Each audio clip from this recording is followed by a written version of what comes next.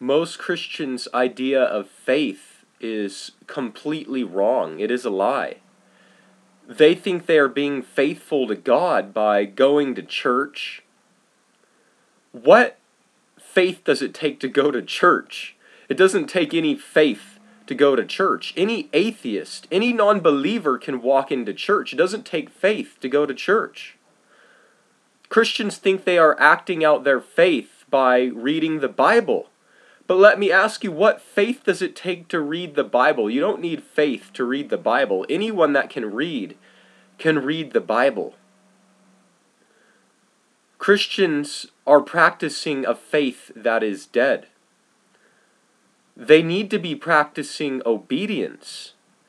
If you practice obedience, and if you love Jesus, then your faith will increase. He increases your faith. But the problem is, most are practicing a dead faith that has no fruit from the Holy Spirit. And because they are doing this, their faith is completely dead. They are dead Christians that have no life in them. Jesus called us to obedience, to obey Him, to stop sinning.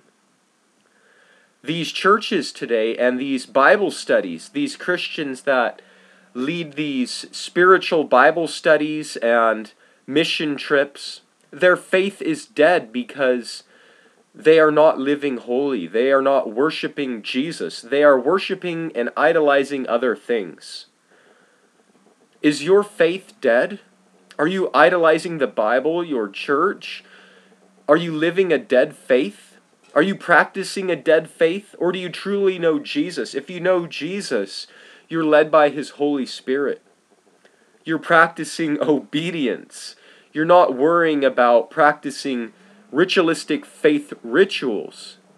You're worried about obeying Jesus every day and hearing from Him.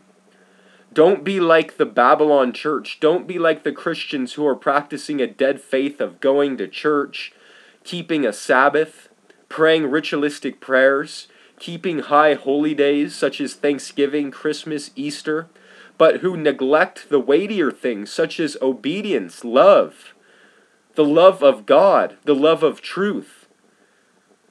May the grace of Jesus be with you.